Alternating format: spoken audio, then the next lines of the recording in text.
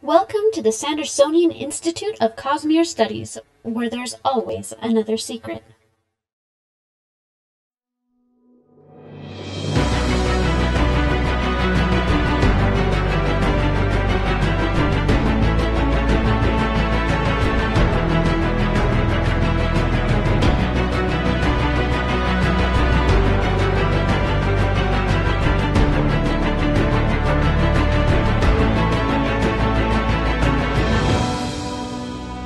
Welcome back, Sixers, to the Sandersonian Institute of Cosmere Studies. This is episode 113, and today is July 1st, 2022.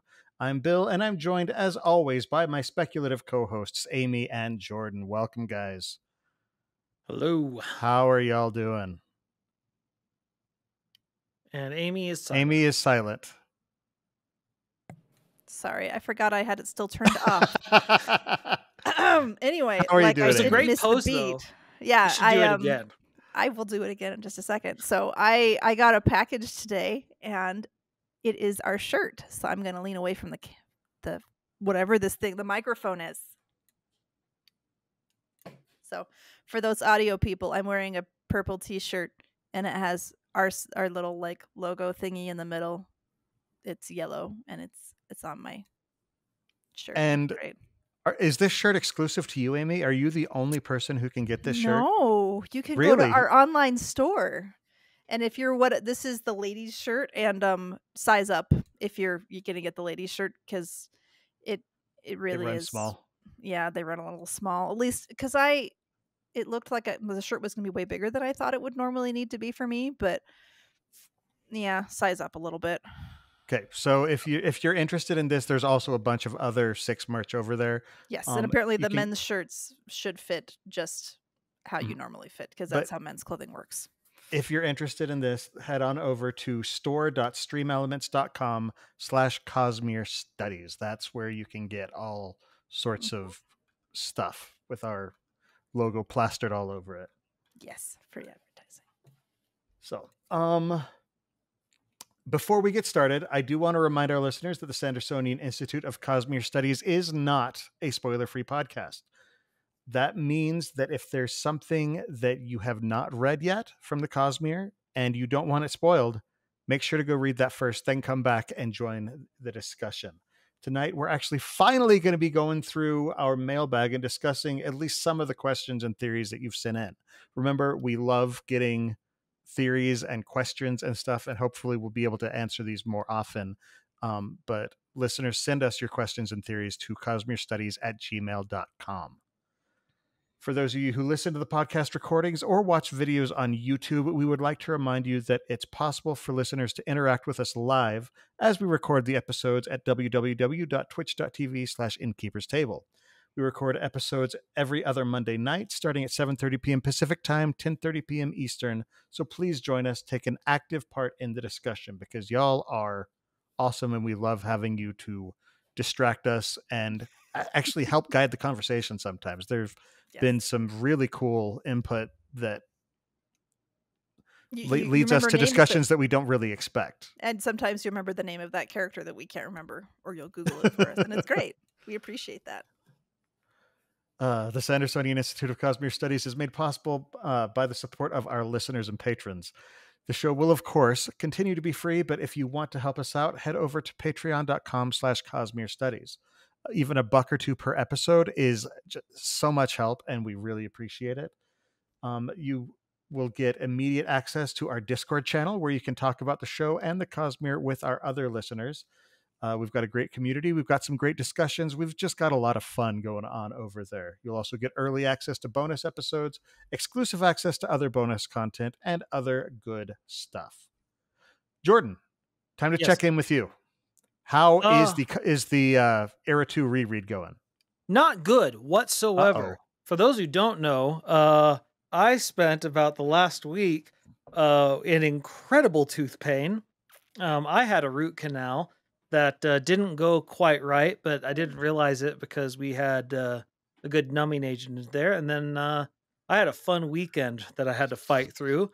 Had almost no sleep, was sleeping in my car so that I could sleep upright. And so I'm behind on things. Things are good now, though. I have an antibiotic that makes me sleepy, and I have painkillers that make me happy. And so there is a chance I just fall asleep on tonight's stream. And if that happens, we have a great moment. Prescribed by a good doctor. So please, Yeah. Jordan. No. We'll find out. No, not funny. Not funny at all. Sandersonian Institute of Cosmere Studies does not, justify or condone. Yeah, that's. Meanwhile, one of our most active people in our Discord is Dr. Feelgood, so Oh gosh.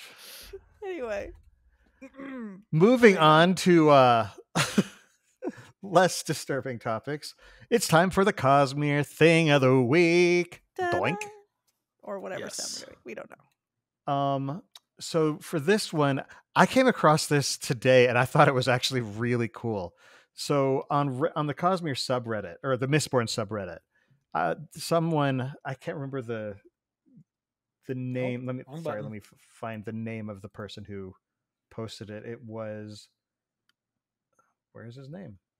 Where's his or her name? Ooh. The AI must have submitted it.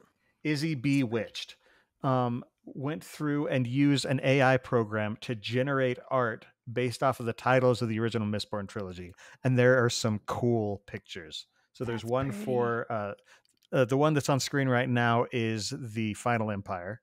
Indeed. And then Which I don't know how, did he go into how he generated it? Because it seems a little. there are specific. a lot of art AI programs where what you do is you put in a term and it will pull from art on the internet and combine it in such a way using algorithms and stuff. Gotcha. And generate something based on that. It's not. I'm like, it's because this the figure it gets here. It's like that's clearly like Vin's hair, which and means so they how probably did it pulled know? from Final Empire fan art and covers and all sorts of stuff. I'm always intrigued mixed how them stuff together. like this works. So The next one is the Well of Ascension, which looks incredibly epic. Let's see if Jordan can get that up on It's the already screen. That's pretty. Okay, so it's absolutely gorgeous. It's like this, basically a waterfall spire is what it looks like. It's got a very otherworldly feel In a to really it. big cavern hole, like a well that's ascending. Well, it's it looks more like a natural well almost. Like there's some places where there's just like a big hole to underground caverns and things like that. See, and I actually saw it as a sort of a galaxy scape. If you look at there's swirls around the bottom section of it that makes it look almost like a spiral galaxy. Like the top part makes me think of a wall, which makes me. And that's what's kind of cool about these AI generated art. And then the third one is the Hero of Ages, and it looks like Dalinar. So we got some crossover intended here. to by one of the Munchkins. Oh, yeah. Or maybe a member of like the Lollipop Guild, which is the Munchkins. Yes. So I just wanted to get the more official group. It's a hobbit with. Got it. It's a full guild. Helmet. There we go. They've unionized. Anyway, really cool visible art. We'll have the link to this in our show notes. So if you're listening just to the audio, then go into the show notes and click the link there, and it should take you to it. But there's some really cool visuals. I just thought it was really neat. And that's the Cosmere thing of the week. Doink. Oink. Before we get to the questions, one other thing is if you are familiar with our YouTube channel, we now have playlists other than just the reread playlist. So if you want to just find Warbreaker stuff or Stormlight Archive or Mistborn or interviews, then you can go on our YouTube channel and there's playlists. Very cool. Yeah, Amy spearheaded that. Yep, Yes. Amy took charge. This is what I do in the evening is I do random organization. Yay. All right, so should we jump to our first question? Yes. Okay, this one, I'm just as a heads up, this is long. This does not fit into our request for short and concise, but there's some interesting stuff in here, and there's a lot to respond to. I've got a lot of thoughts. Jordan's got a lot of thoughts. Amy's got a lot of thoughts, and so I kind of want this to be a bit more of a roundtable discussion once we get to it. So I'll just read straight through the whole thing, and if you get, and then we'll talk about it after. So Noah writes, Dear Bill, Amy, and Jordan, silver is a god metal! Exclamation point. Or at least that's my theory. So far as I can find, silver is the only metal that can be allomantically burned with no effect. At one point, Brandon said that was being allomantically inert, but this term has changed over time and is not considered allomantically inert like aluminum. So the fact that silver can be burned presumably means that silver is an allomantically viable metal. The only metals left that would be allomantically viable are god metals, meaning unless there's more than 16 metals, which may somewhat undermine preservation's number clues, silver must be a god metal. Let's come at this from another angle, though. On Trinity, silver is shown to have interesting effects on shades, possibly other cognitive shadows. That was Raphode, so. And Brandon has said that silver has some weird properties, but on Scadrial they're largely undiscovered. Other words of Brandon state that silver and aluminum can't be infused with stormlight, but that silver doesn't seem to block investiture like aluminum.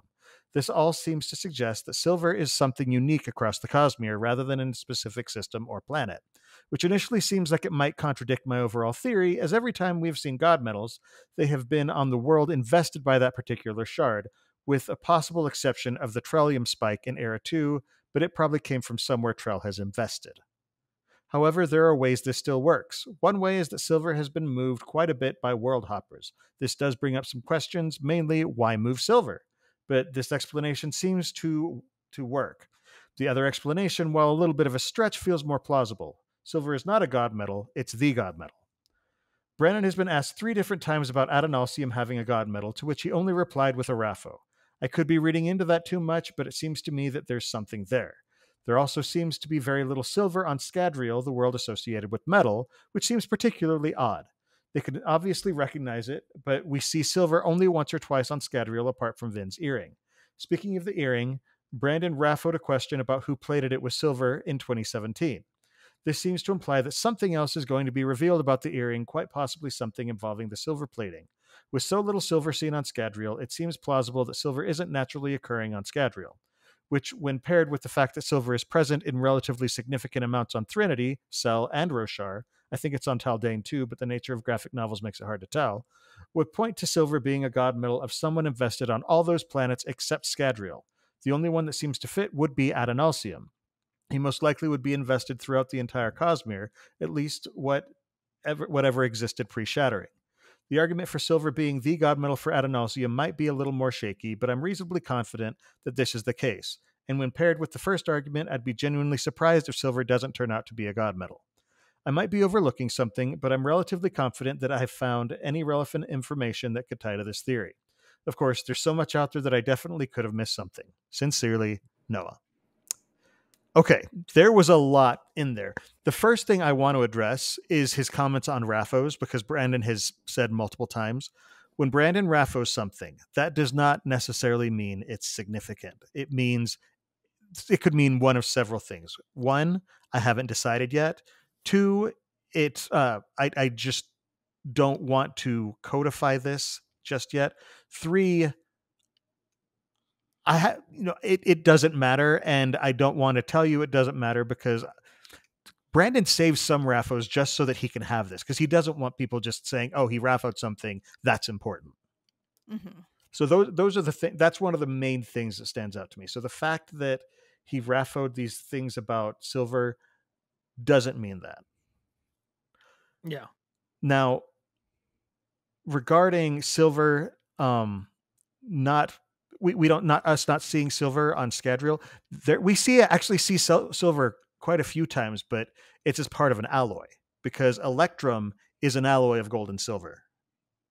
Okay. So we have seen silver burned allomantically. We have seen silver burned. Silver is very, very common. Oh, yes. It's so I don't want to sit here and poo-poo your entire theory. There are some very interesting trains of thought in here. Silver 100% is not a god metal. It's naturally occurring, and Brandon has even talked about it himself in his own annotations. Specifically in his chapter 60 of oh dang it, what was this one? Of Hero of Ages. He's talking about silver, the useless metal. Mostly because he talked about how originally it was what tin was going to be. It was going to be silver. Mm-hmm. Because he thought the pewter was an alloy of silver. Yeah.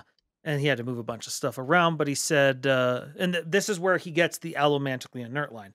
I toyed with using it in place of aluminum at the end of book 1, but I realized that wouldn't work. It was too common. So if it had any allomantic powers, people would know about them for certain. Only a metal that was very hard to find, like aluminum, would be believable as a new metal that most people hadn't heard of.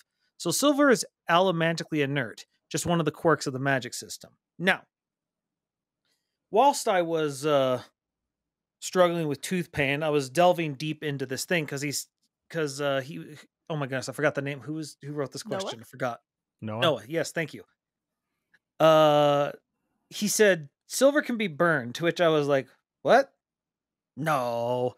Because Brandon said it's allomantically inert. I always took that as, when he said it, that it didn't react to allomancy, that it was something that wouldn't be burned.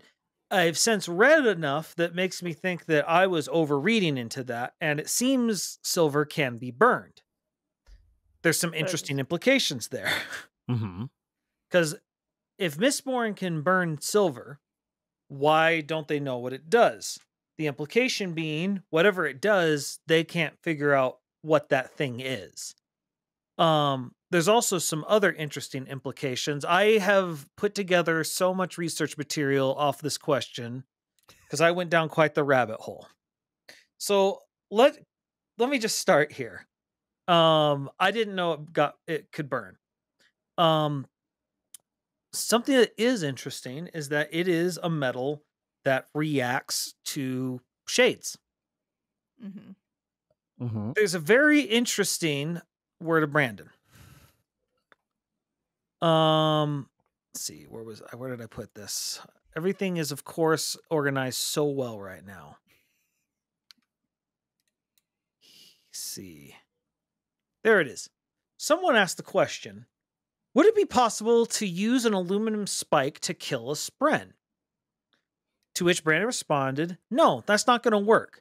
Silver, on the other hand, there's some possibilities. Brandon voluntarily dropped this year, very recently, June 16th, 2022. So like 2 weeks ago. Oh, that's the spoiler stream I still haven't watched. Dang it. So I noticed an uptick in people talking about silver on the R Cosmere subreddit. I didn't know why. Then I found this word of Brandon, and I'm like, okay, I see why everyone's talking about silver now. It's interesting. It would imply there's something innate about silver that interacts with cognitive shades. Let's go a bit deeper. So, do you all remember Rhythm of War? Yeah. Of course. Okay, good, good. I'm going to start asking some really obvious questions that are just Okay. setups. So in one of the cool things in that book is we got a bunch of the what is it before the chapters? I always forget the word for it. Epigrams. Epigrams, yes, epigrams. Or epigraphs. That dealt with fabrial construction. Right. Yeah. And something that shocked us was as we started looking into these things, we found out that some fabrials they react to different metals differently. For example, zinc in contact with a gemstone will cause the capture spread to more strongly manifest. Zinc is used in rioting. Brass in contact with a gemstone will cause the spread to withdraw in its power to dim. In allomancy, we use that to soothe. Bronze in contact with the gemstone will cause it to alert someone or objects, entities, or phenomena nearby by increasing its brightness. Bronze is what we use to do our seeking. And it's used in the I forget what the alerter fabrials, where you can get it to alert to specific phenomena. Now, there's a very interesting fabrial that kind of skipped under our view, but in light of this, there's some very interesting implications. Raboniel's knife. It's a racium dagger, and we know racium does something where it can conduct investiture along it somehow. Right. It's polarly. Yes. Well, if I could move to Navani's notebook. Navani, the white gold metal vein down the middle conducts investiture. Rabonio called the metal racium, and there's not enough in it in the dagger to collect her soul out of a herald. I am not sure I believe her. Let me skip forward. Navani says, the ruby is housed in a metal other than racium. Silver, maybe? Then Rabonio responds, I can confirm the metal is not racium, but a silver-nickel alloy that does not affect the dagger's function. Okay. What was that dagger supposed to do? Trap investiture. Well, so that's the one that that was Vyer's knife, was supposed to trap investiture. This conducts investiture through. It works the same. Vyer's knife is the same sort of knife. Yeah, it's just that it was reversed, because again, it's polar. Yeah. So, but the thing is, we know silver repels shades on Threnody.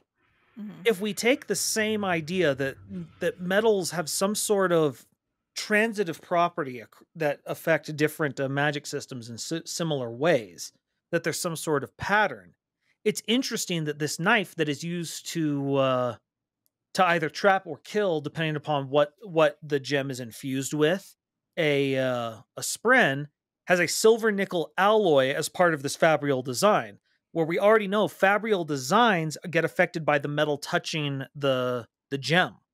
Mm-hmm. Okay. Which implies further that silver does something to affect cognitive shadows.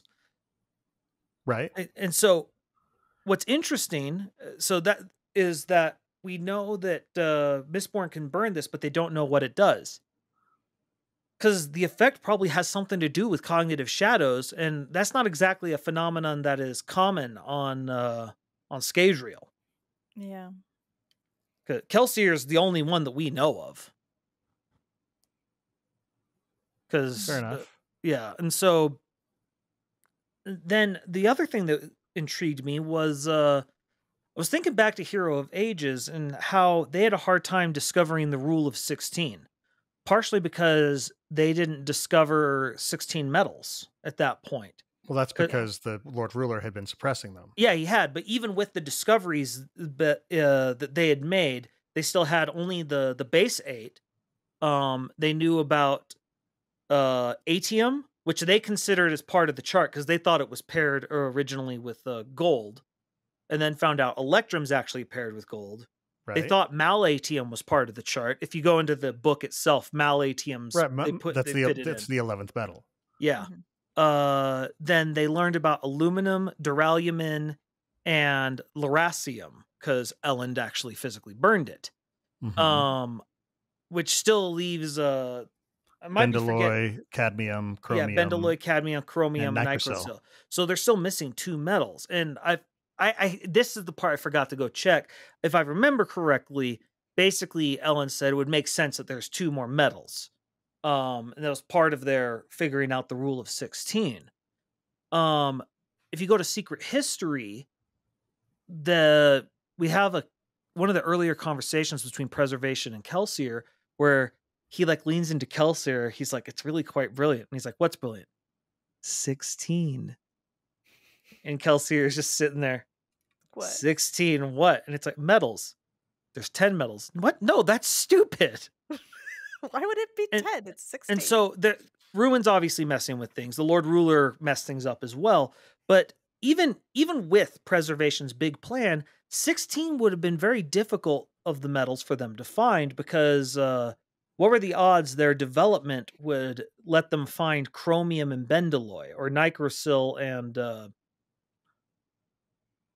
cadmium? And cadmium, yeah. And so, because those are fairly advanced metals, what if it was because he was expecting them to discover the other metals, silver and the silver nickel alloy, and he anticipated them to just think that atium and lerasium were part of the same thing? Because the odds of them have at that point in his plan of finding the 16 that we think in the modern chart are fairly low. I don't know that. I don't know that I agree with that, because the plan was put into effect so far ahead of time that I think he just assumed that they would They'd find get them there. at some point. I mean, remember, the final empire lasted for 1,000 years, and all progress was stifled during that time. Yeah. So I don't think it was. Well, and there was at least a couple hundred years at least before that. Right. So what I'm saying is, I don't think it's so far fetched for preservation to assume that they would find it, considering after the Lord Ruler fell, they had found the others within 300 years. Yeah. Well, the last two, they got a push from Sazed. They did, but Yeah. but still, I mean, I don't think it was so far fetched when he set the plan in motion, because yes, preservation leans in and says it's quite brilliant. Preservation's also not all there at this point anymore. Yeah, he's a little loopy. Yeah. And so he's looking back thinking, I set this plan in motion and it was brilliant. Things aren't quite the same as he was expecting them to be when he set the plan in motion. So I don't know that it's so far fetched for him to It's more that assume that of silver is going to be far more accessible for them. And you would think that if he were trying to set that up, it seems to me he would think that their ability to burn the metal would show them something. But because they can't find what it does, they don't really experiment with it at all. I'm not convinced. Well, regardless, there was one more thing. Oh, he was talking about the silver plating on Vin's earring. And let's see, where was that? I had a word of Brandon on that somewhere. Is it here?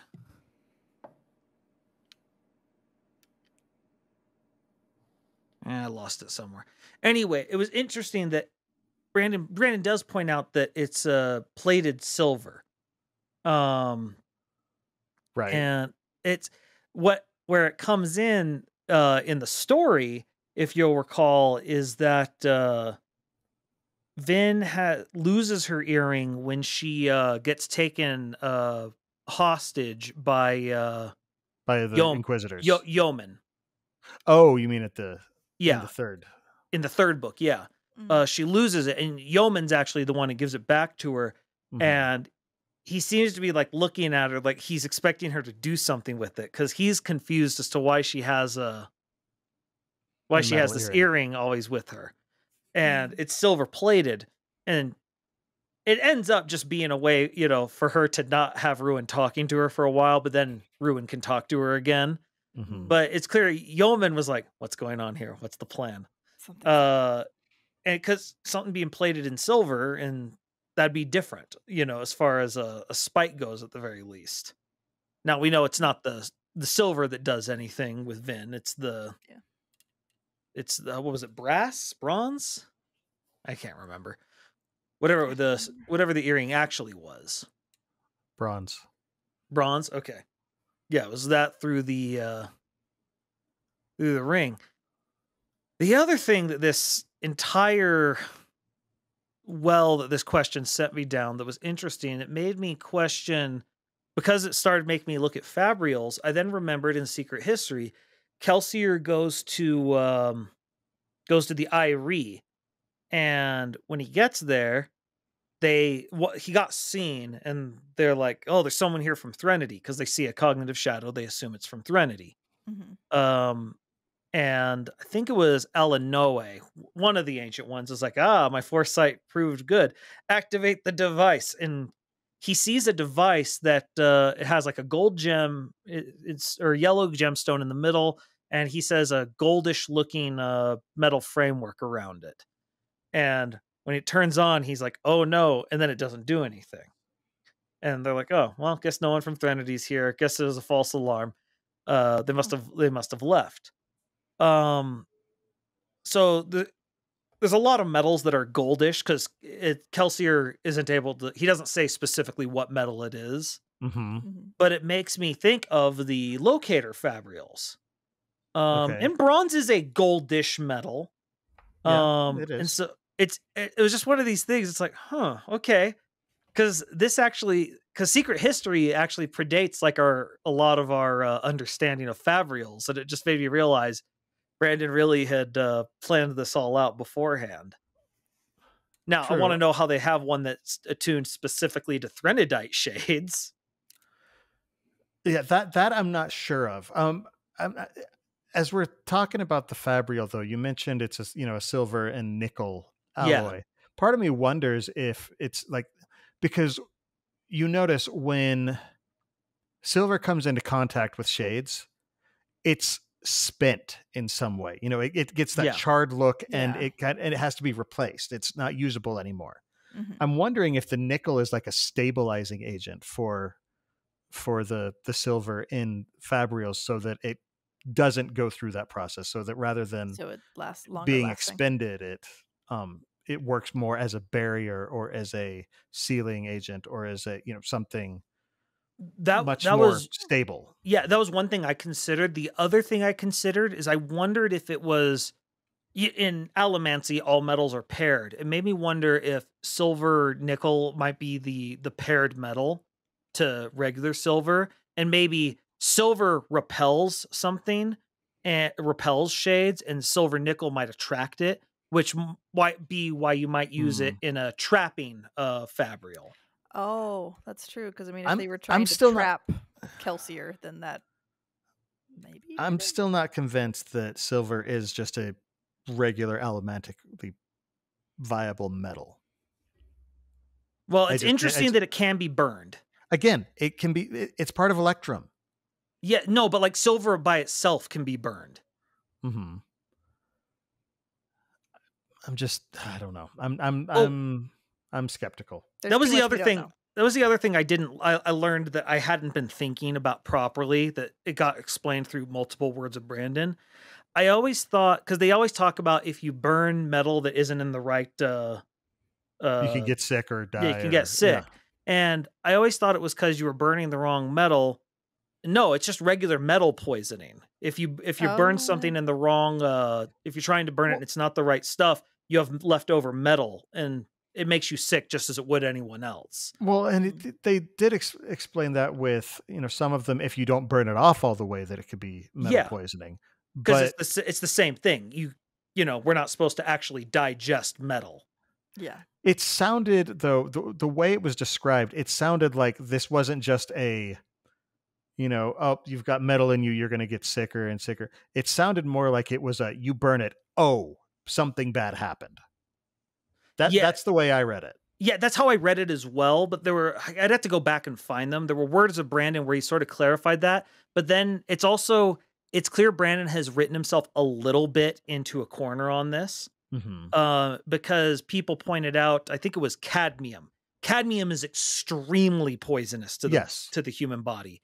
Yeah. And he's like, well, cadmium bursts or pulsars, or is that sliders? I don't remember. I'm so bad remembering all the different titles. Anyway, one of them, basically, he's like, well, they're more resistant to that, so they can leave it in their stomach longer without it. Bad reaction. Without it, to which it's like, well, is that true of the other metals? And it sounds to be sort of like a crap. Why did I choose cadmium? Well, it's one of those where, I mean, it would, if you left it over time, it would still take you out, but something to do with the spirit web would probably, like there's some, and we know they're genetically different, right? Mm-hmm. And so you can there's some hand waving that you can do that I would accept. Exactly. Same thing. It was just, but once again, this question sent me down on a rabbit hole that touched on a lot of different things that there's words of Brandon about, and it's just clear that Brandon's been thinking about it, and there's a little bit of crap. Oh yes, well, and that's one of the reasons, again, that he doesn't that he raffos a lot of things. Yeah, because and he said several times, even words of Brandon can be counteracted. The books are what's canon, and even the books can be counteracted. He's free to retcon the books. I mean, he's done that a couple times. Yeah, typically more minor, but when he realizes it would break the magic system, he tries to repair it. Yeah. Or character motivation or whatever. He'll go in and he'll go in and make changes. Yeah. But I mean, all things considered, he's kept a lot of stuff straight. Oh yeah. No, it's incredible. It's the fact that he has, like, I'm a fan of comic books. You want to talk about like things that contradict themselves and stuff like that. Brandon, for as big as he's put together all this, how little he's had to retcon things is incredible. It's really good, yeah. No, and that's why Karen Alstrom, has a job. Yeah. That because she does her job very well. Good job. Is you actually have somebody in charge of continuity. That's how you keep continuity. Yeah. Because Brandon forgets things about his own books. Understandably, there's a lot of stuff to forget. Yeah. Well, and he's having to think so far ahead. I mean, no doubt things that are in play right now are going to be affecting, the Six of the Dusk storylines. Mm-hmm. And so he has to kind of make these. I mean, there's a reason they're talking about all this stuff about what is actually Atium. It's clear it's because it must be important going forward. Why is Brandon suddenly? Because that person didn't ask a question about silver. They asked it about aluminum. Brandon could have just said, no, an aluminum spike wouldn't have killed the Spren, and he could have left it at that. He then threw in the silver. He wants us thinking about silver for some reason. Well, the thing about silver that I have noticed is, at least when it came to the shades, it seemed to actually be able to make physical contact. Yeah. And that's something that sets it apart from other metals just in and of itself. Yeah. Yeah. Because the only thing we've really seen metals do beyond what they do in allomancy and just regular metal stuff is they glow on Scadrial.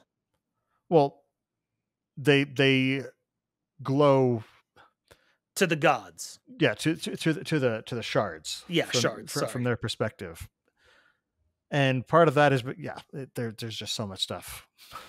Yeah. And Scadrial in and of itself is just a weird situation because it was artificially created by two shards. Yeah.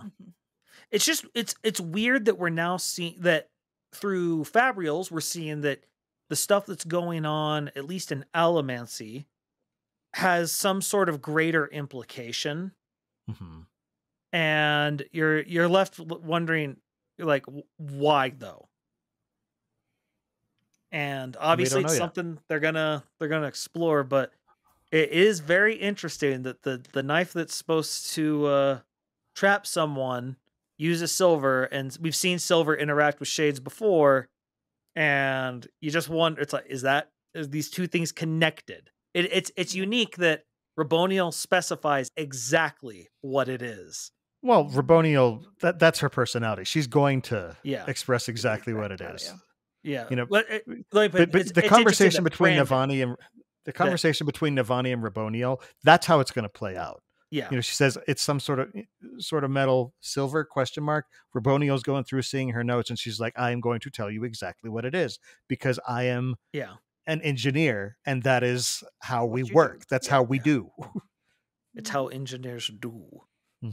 Yep. No, but it's just interesting. He's already shown metals affect Fabrials, and they affect Fabrials in a way that is similar to allomancy. And now we're given a metal that we don't know. Like, as far as we're told, it's inert in allomancy, but now we see it having an effect. But that's also tied with a god metal in Racium, so we don't know the exact things. It's just, I don't know. For something that when I first read the question, it's like silver's a god metal, and I was very, very dismissive, like, no, it's not. And then it's like, but wait, there actually is a lot of weird stuff going on here that I wasn't paying attention to. I could have sworn, I don't have the proof, but I could have sworn there was some quote or some Raffo or some line or whatever from Brandon where he said that silver was just kind of a cool thing, like he wanted it to be kind of special, or I don't know if it was somebody speculating. He wanted he wanted it to be what tin is in Schedule, and he wanted, because he liked the name Silver Eye. Oh, okay. Because he just thought Silver Eye sounded cool, and he wanted to have that be the thing. Yeah. Yeah. Okay, that might be. And then he realized, that actually doesn't work. Yeah. One of the things he said was he was really worried that he said, like, even up to like everything getting published, he was worried one Silver Eye might have slipped through the cracks somehow. But yeah. So Noah, this was a really cool question. I really did enjoy this question. And while I'm not convinced by your argument that silver is a god metal, or more specifically Adonalsium's god metal, I still think that the way you came to this conclusion was really cool. And I'd love to see more of our listeners send in this kind of question. Yeah, it was really fun to follow the logic and go, oh, if that is the case, that's really cool. I'm not convinced. I love your thought process. It's fun. All right. Should we move on to the next question? Sure. Okay. The next one is more of a fun discussion. And Jordan, I think you'll enjoy this one. So Scott got writes, the Heidnings list here. Yeah. So Scott writes, so breadth seems to be the best approximate measurement for investiture. That this is something that Brandon said. It's sort of the only quantifiable investiture measurement we really have. Although, standard, kind of. Yeah. Although I feel like we can start moving into something when it comes to like gemstones and that kind of aspect. Mm-hmm. But he says, where in breaths do you think these would be ranked? And he gives us a list. A 5th level radiant herald, aka nail. B, a level 3 radiant. C, a mistborn. D, an unmade. E, the Lord Ruler. F, a herald. And G, a level 5 radiant. So I don't know that I am not easy question. I am not prepared to give actual numbers on this. Jordan, you might be more willing to do so. I don't know. So let's start first with just the fact that breaths is the standard unit. We might eventually be able to start using something with gemstones. The problem with gemstones is there's a lot of factors that come into how much it can hold, because it's not just clarity, color, it's clarity, it's cut, it's how good the cut was. And so I think breath is going to remain the gold standard because it's so simple, because it's just like there's one per person on Nalthis. Yeah. And it doesn't matter how awesome you are, unless you're unless you have a divine breath, it's the same for everyone. Yep. And so this is kind of it is a cool measurement. Now we have the heightenings list here. Well, but before we go into that, the other problem with this, when Brandon wrote Warbreaker, I think for this to still work as a good quantifiable measurement, it would require some retcons. Just because, for example, to create Nightblood, it took 1,000 breaths. I don't know, like now, I understand Nightblood has since been regularly consuming additional investiture, but I think 1,000 breaths is a very low number. It's a very low number for something of that magnitude. Yeah. Not necessarily scale, because I don't know that it was huge, but to create a sentient thing from cold metal, I think it would require more than 1,000 breaths. So I suspect that Brandon would want to go through and do a little bit of retconning on that. That's just my personal suspicion. I can't speak for him, obviously. Yeah. So it's also possible that Nightblood got more sentient or something as time went on with more breaths. And so maybe that's the 1,000 could still work as long as that was the case. And as you look through, the other thing is, as you look through at that, the list, the chart, first, this is kind of a spectrum. It's not a, once you hit this, bing, this happens. Yeah. Once you hit this, bing, that now you have this ability. As you get closer to those zones, the different abilities sort of manifest themselves and become stronger. But it's not like, okay, I have 50, now I can do this. Now I have perfect pitch or whatever, or perfect sense. What's it called? Life sense. Well, and to your point about it being only 1,000, the other thing to factor in is anytime you awaken something, it's not just the number of breaths; it's also the intent and the command, and the person, so the person doing it. And so, well, and I think that is kind of supposed to speak to Vasher's and I'm blanking on her name. It starts with an S. The other Shasha. What's he? Shashara. Yeah.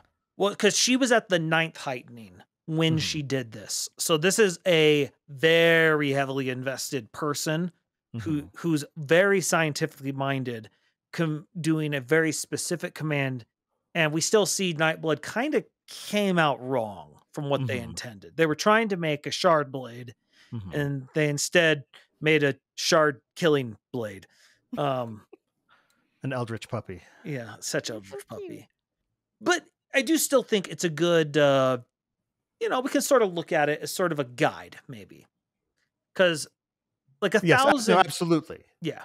Because 1,000 is the 4th heightening, so pretty meaty as far as cost goes. Because that's like the perfect life sense. And double that's agelessness. So let's start with that. Anyone who gets agelessness has to get at least 2,000 breaths, right? Yeah. So, 5th Herald of the 5th heightening. Let's see. What are the abilities here in the heightenings chart? We have instinctive awakening, invested breath recognition, command breaking, greater awakening, audible command, color distortion, perfect invocation, mental commands, possibly others, blah, blah, blah. So let's just start with that. All heralds have some rudimentary form of a life sense, at least with each other. Absolutely. They all have something to do with the command, because that's what the Oath Pact is. It's a command. Yeah. Well, the thing is, remember, a herald is also a cognitive shadow.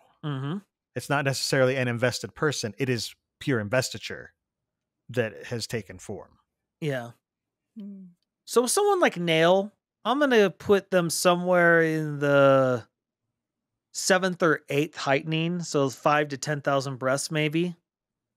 Oh, that seems fair. Because it's not just that he's a herald of the 5th heightening. Or not heightening, 5th ideal. Yeah. And so you would say he's gotta have something more going on than just a regular herald. Yeah. Yeah, I feel like we could sort these. The numbers, I'm still just not. Yeah. Oh, the numbers are going to be, they're very soft, right? Because even in the chart, it's said this is kind of a generic, just sort of a loosey-goosey guidepost. Approximate measurement, More like guidelines. Yeah. It's the Pirate's Code. I doubt everyone at exactly 1,000 breaths gets perfect life sense. I bet some people it's a little before, some people it's a little after. How they probably are factors in who that Brandon has confirmed that. Yeah. So all right, what were some of the other ones on the list? Because I have too many tabs open. And Let's start with the lowest one. Let's start with the lowest one. That would be either a Mistborn or a level 3 Radiant. Yeah, I don't know. I mean, because I would probably say a Mistborn. I don't know. Mistborns are so weird. But Mistborn have access to all of their abilities versus a level 3 Radiant does not. Are we talking about a Mistborn who is tapping, like that he's actually burning, currently burning, or is it just somebody who happens to be a Mistborn? I think we have to be saying it's while they're burning because that's the thing. Just a Mistborn, I'd say it's relatively low. I'd say 0 to 1. I think it's more than 1.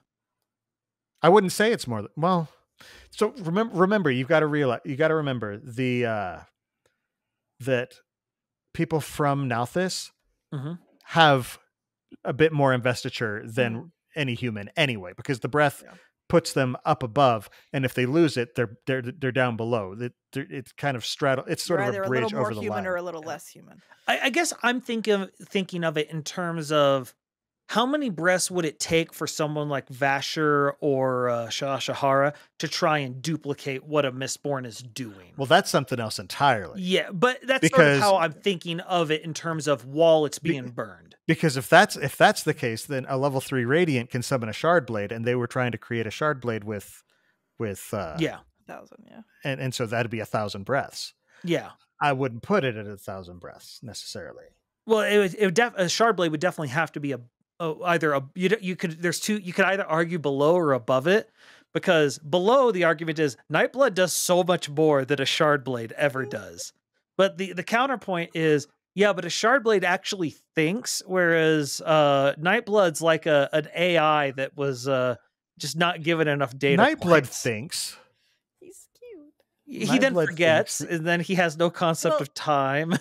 His memory may not be great, but he does remember things. Mhm. We need to upgrade his RAM. Yes, he needs some more RAM. But no, it's so Mistborns are just sort of weird. Scadrian magic in general is very weird. Yes, it is. Yeah. The Because only- again, Scadrian magic is more a matter of channeling something that's there, right? Because the investiture is not in the metals. The investiture is a key to unlock a connection to preservation, Which and is that's what where the investiture Investiture is. Yeah. Yeah. And so like the only Scadrian magic that really interacts with other forms of magic really that we've seen so far is hemalurgy, but that's also a square peg and round hole. Yeah. But Farukami has some stuff that could interact. Mhm. We've seen storing memories can be done in breath. It's very similar to something that already happens in Right. Farukami. Mhm. But I think the proper answer to Mistborn is does not apply. It's comparing apples and oranges. Mhm. Yeah, it's just it's hard to compare with that one.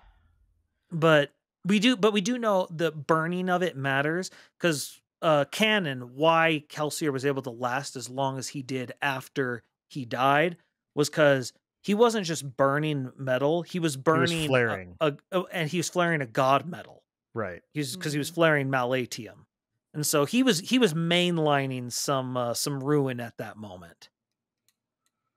Yep. And filtering it through the power of preservation because he was taking ruin's power Mhm. and using preservation's magic system through it. So Right.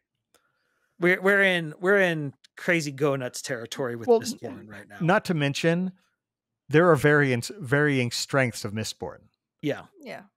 You know, I mean, like a Mistborn in Vin's day is very different from a Mistborn in like a pure Lerasium Mistborn, which is what Ellen became. They had very different strengths. Mhm. Yeah, Ellen found it much easier to break the Koloss than Vin did. Right. So she just had precision. Yeah. Now, Vin and was again, just a level 3 Radiant. Are they filled with Stormlight? Because if they're filled with Stormlight, you know, it's just sort of a.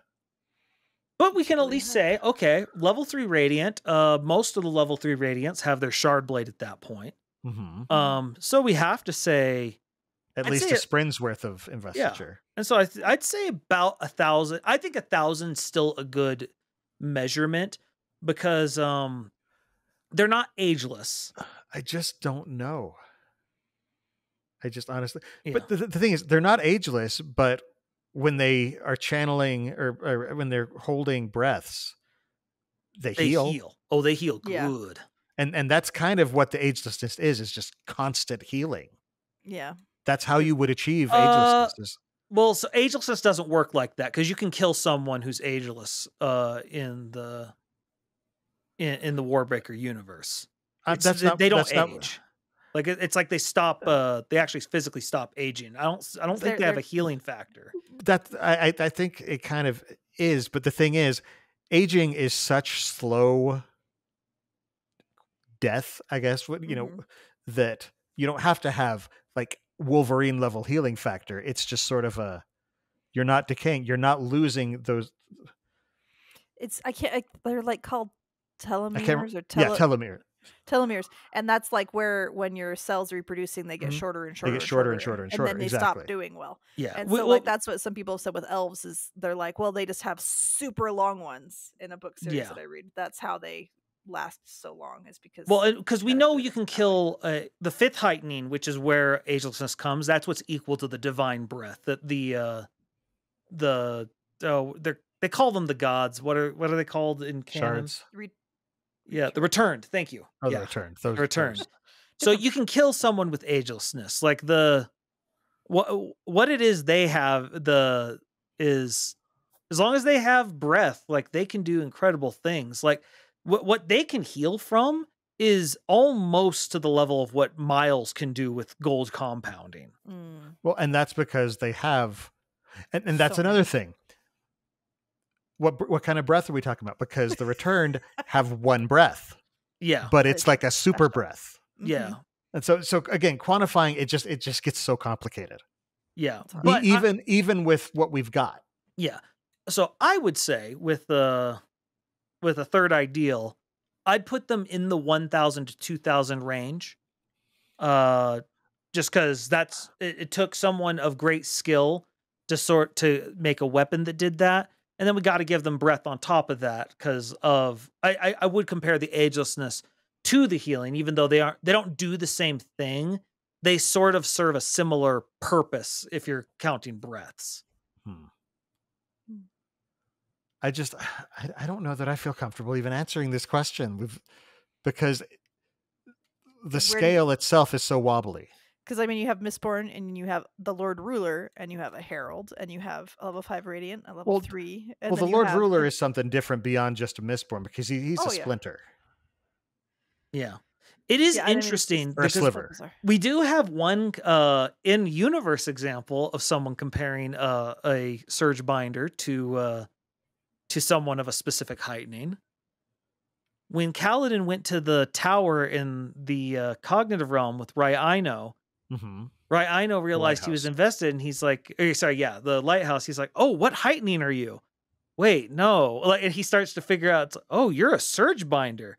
So it's similar enough with what he thought that he, for a moment, until he looked closer, thought, this might be a thing. Well, and it makes sense because those, in my opinion, are the two that are the closest to pure investiture. I mean, Cell is obviously pure investiture because you're just basically ripping a hole between realms and pulling a chunk of investiture out. But it's kind of broken. But and they're also not they're not really channeling it through themselves, because an awakener holds the breath within them. A Surge Binder holds the stormlight within them.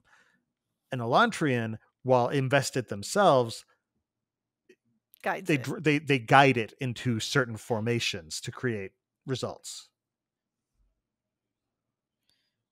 Yeah, and so it's, I don't know, it was one of those, I hadn't thought about that till we were looking at this question. I'm like, okay, there's one that's there's at least something we can do with that.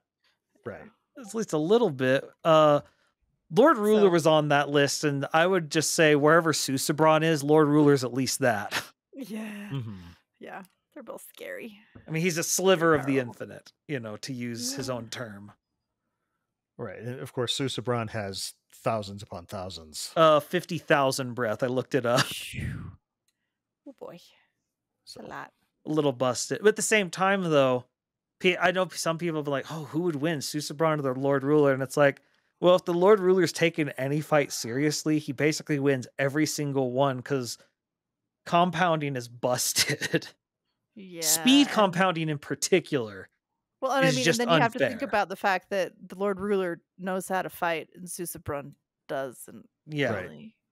That said, we did see what Susebron does when he just sort of unleashes. Yeah. Oh yes, I'm not saying he's totally a pushover, but I'm just saying there's going to be a level of battle and battle experience and everything else that would come into it if they did face off.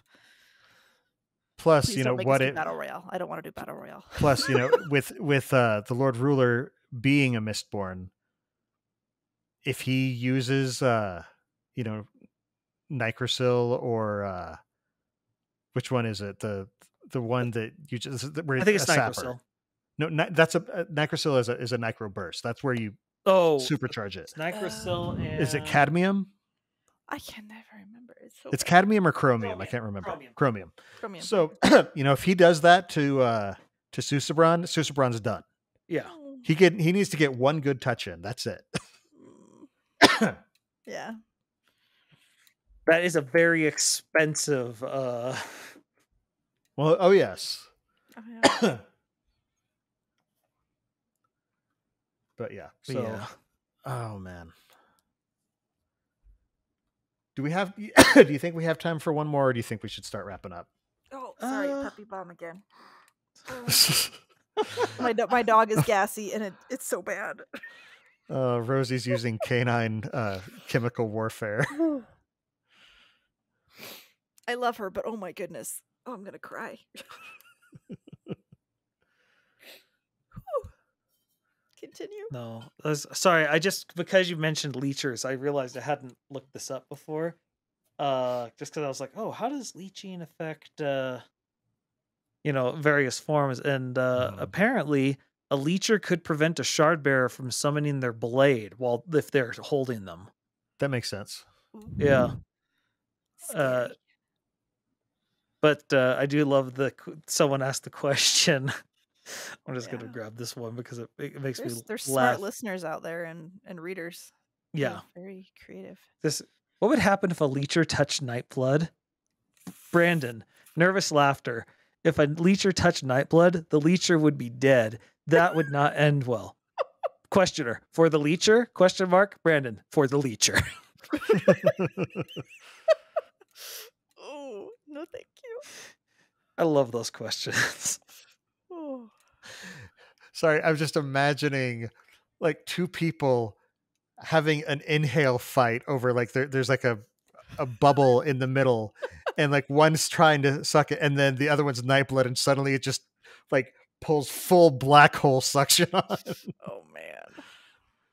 Yeah, you do not know the horrors you have unleashed. I remember from Venture Brothers of all things, where you get the magical character and he faces someone that's basically like a god, and he's like, we can't go up against him. He's magic.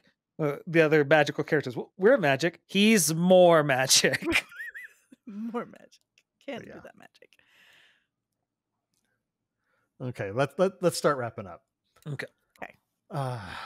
Well, we love hearing from our listeners, so please keep sending in questions. We love these, and we want more of them from you so that we can have more of these conversational. If I can put a request in, we are getting closer and closer to the Lost Metal. Oh, so maybe questions and speculations, moving towards those. We're going to, obviously, as we get closer, be covering those topics. So if you ask questions like that, we're going to more easily be able to work them into the show. That said, if you don't have any questions like that, we are happy to get questions about any of the other whatever else, Cosmere properties. And even the non-Cosmere properties, if you got a question that could spur a cool episode-long discussion, that'd be awesome. Mm-hmm. Or just a quick burst discussion at the end of the show. You can also ask us about the Cosmere or drop us ideas for topics you'd like us to discuss during the show. And while you're at it, we would love to hear feedback. We love feedback. And just we want to know how you think we're doing, as well as any interesting theories you might have about what's going on in the Cosmere in a specific world or in the Cosmere as a larger whole. You can send all of your questions and suggestions in a brief, concise email to cosmerestudies@gmail.com. And hopefully we could read it as part of a show or a show all itself. We do have a P.O. Box as well at the Sandersonian Institute of Cosmere Studies, P.O. Box 970063, Orem, Utah 84097. Amy, what have you got going on in your other projects outside of the podcast? Gardening, but that's not exciting to take pictures of. But my my Facebook is Coincidence Cosplay and Props. My Twitter is @CoincidenceCosp because my name is too long. My Instagram is @coincidence_cosplay, and my TikTok is @coincidencecosplay. And my website is www.coincidencecosplay.com. So I am still plugging along on my NOS school, and I did my first gaming session of D&D with my children, which was, I almost killed my son. So yeah, that's fun. Yeah, make the blobs a little less deadly. Yeah. So but yeah, I'm trying to finish up my NOS school, trying to take it easy on my arm. Horrible about posting pictures, but if you want to look through my old stuff, that's cool. And I plan to very soon actually try and do my my TikTok D&D skits, but I will certainly tell people when that's coming. Cool. But I think my costumes are generally ready for that. So we're getting there. That's me. Jordan, how about you? When I'm not in intense dental pain, I am streaming over on YouTube. And recently, I had a very different stream. We've been doing a bunch of Amiibo content. We are in a couple months going to be relaunching the Professional Amiibo League, and I am working on making some Amiibo into trophies. I've been painting them. And the audio only listeners, you can't see the golden Yoshi I am showing off for one. He's got like a white underjaw too. That was really nice. Yeah, I kept the white of it. It still needs a lot of work. These are all in the half phase. Like the Pikachu here, like has no more face basically because he's covered in gold paint. We'll be painting that back on. Pikachu needs a face. Yeah. This Mega Man's gonna be black and gold right here, but we only got the gold. And the one I'm most impressed by, I have an Inkling that has turned out really good. Golden Inkling looks awesome. So this is mostly just an ad for you to go to our YouTube page and check that out. Because cool. I'm quite proud of the efforts there. So yeah, if you would like to see more of that content, show up and have fun with us and all our Amiibo shenanigans and XCOM shenanigans. Cool. As for me, I've got another podcast. My friend Dylan and I talk about board games on the Innkeeper's Table, and we have new episodes every Friday morning. Most recently, we did a game spotlight on a game called Paint the Roses, which is a cooperative logic deduction game themed around Alice in Wonderland, the Queen of Hearts, where you're basically laying tiles and giving clues about what card you have, what secret card you have, and you're trying to figure out what each person has. As you fail, the Queen of Hearts moves around a track and catches up to you. As you succeed, you move forward. But when you fail, the Queen moves twice as fast. She's always moving, but when you fail, she doubles her movement. So it's just, and she speeds up as you progress through the game. It's a lot of fun. Really cool game. And then, of course, our next episode, we have another top 3 list. This time we talk about our top 3 games about food.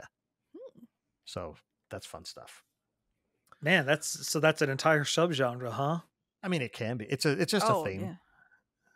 It's not a subgenre in of itself. It's just a theme that, a lot of games have different themes. I've seen lots of different games in my random social media that have popped up. I do like food, so I can see why one's about like I could have sworn I saw one about sushi, but I don't. Yeah, Sushi Go. I've got Sushi Go. Okay, I could have sworn there was one. So.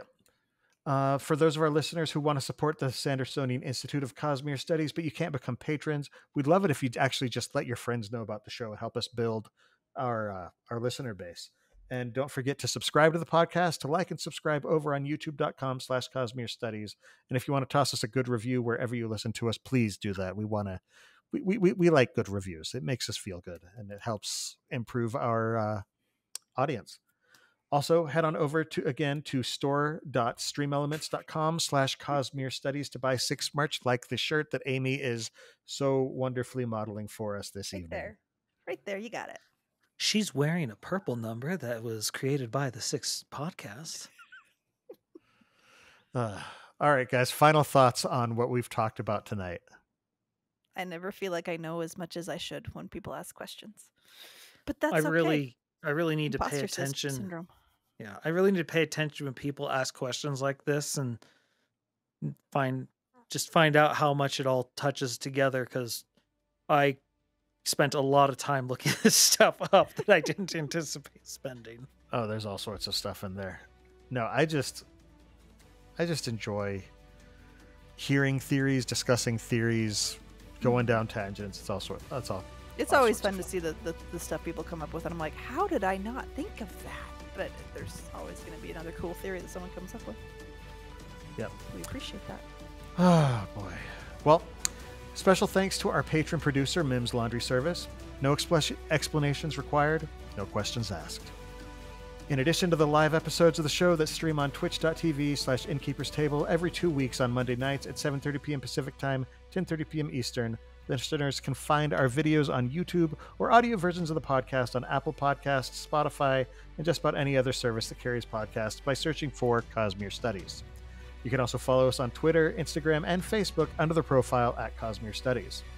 Next time, we're going to have a special guest. Steve from the Read and Find Out YouTube channel will be joining us as a guest host. We're still tossing around topic ideas amongst us, so if you want to know what we finally settle on, you'll have to, well, listen and find out.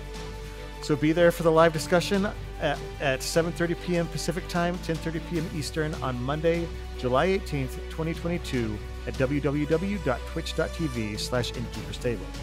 Until then, though, on behalf of Amy, Jordan, and myself, thanks for listening. And remember, there's always another secret.